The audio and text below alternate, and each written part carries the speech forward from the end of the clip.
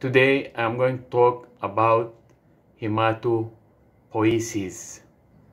Hematopoiesis is formation and production of blood cells, and this hematopoiesis, it takes place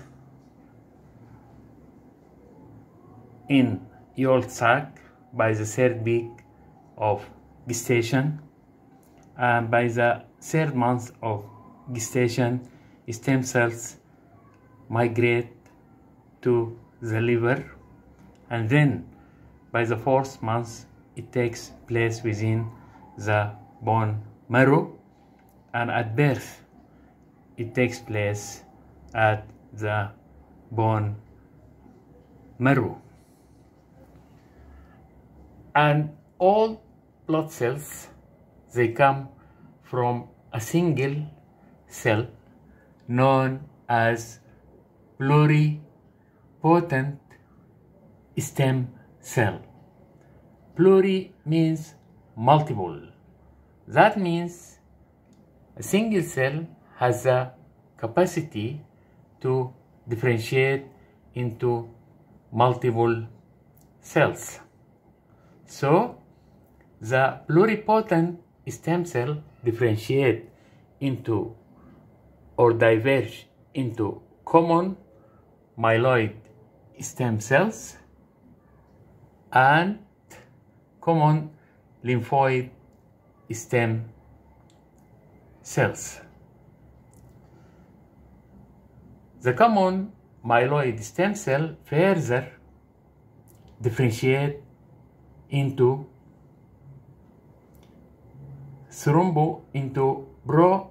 megakaryoblast and proerythroblast and myeloblast.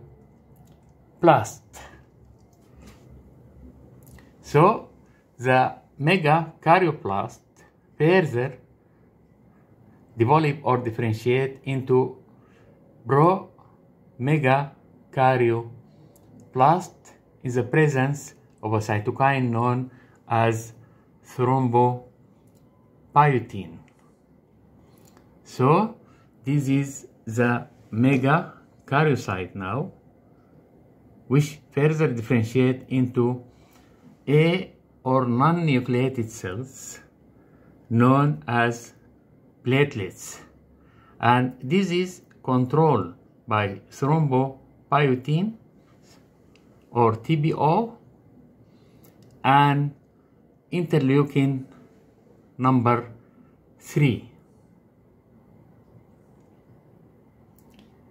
Also, common myeloid stem cell differentiate and give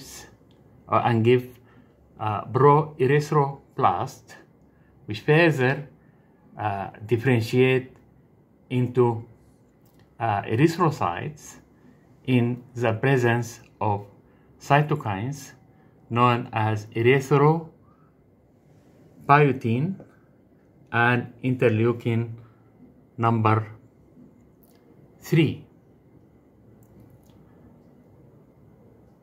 And further, these common myeloid stem cells differentiate into myeloblast, and this myeloblast further differentiate and develop into monocytes.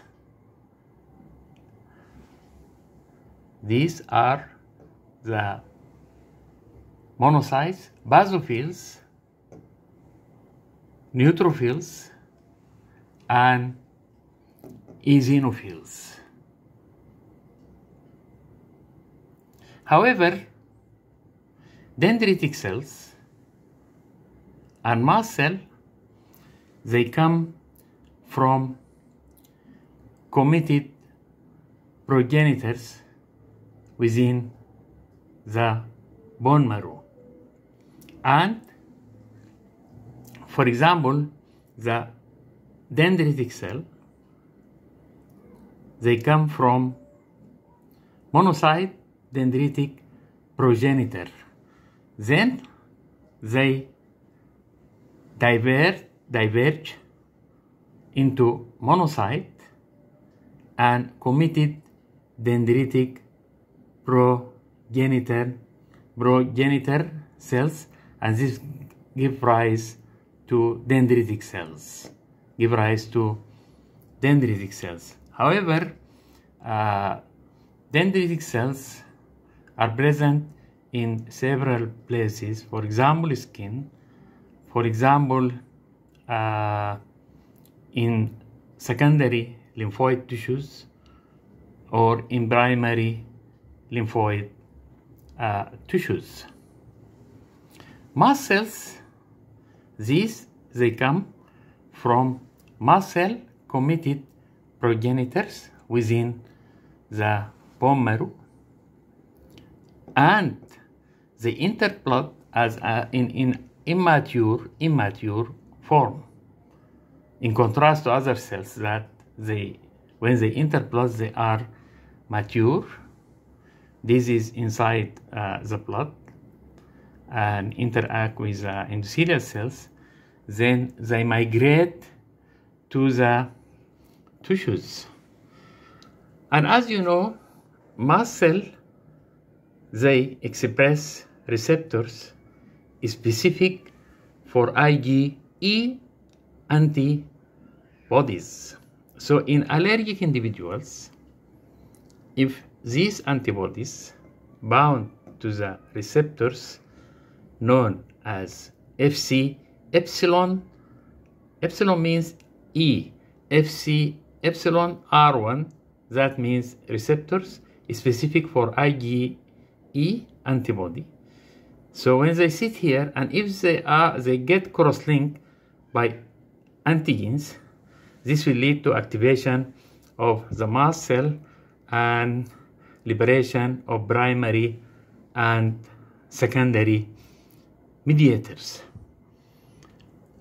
Also, the pluripotent stem cell diverge or differentiate into common lymphoid stem cells, and they further differentiated into 3 types of cells: NK cell, B cell, and T cells.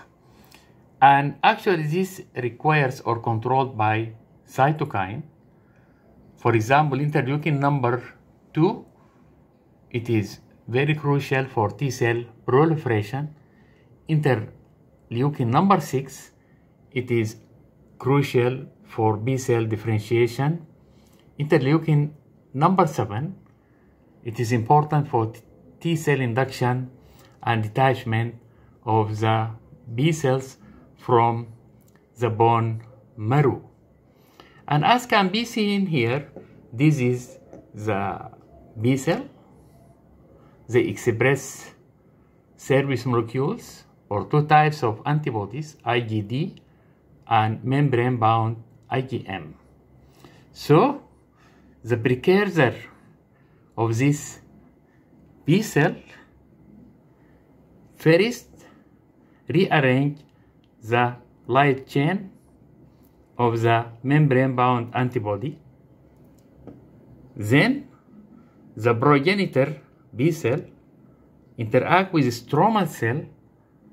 This is the stromal cell of the bone marrow, and this interaction between progenitor B cell and the stromal cell through these adhesion molecules is very crucial for growth and development of B cell. Then B cell or B cells detach from the stromal cell, and here interleukin number 7, or the presence of interleukin number 7, is very important for the detachment of this pro or immature B cell from the stromal cell. However, deficiency of this IL-7 may lead to immunodeficiency with the absence of B lymphocytes in the periphery and with the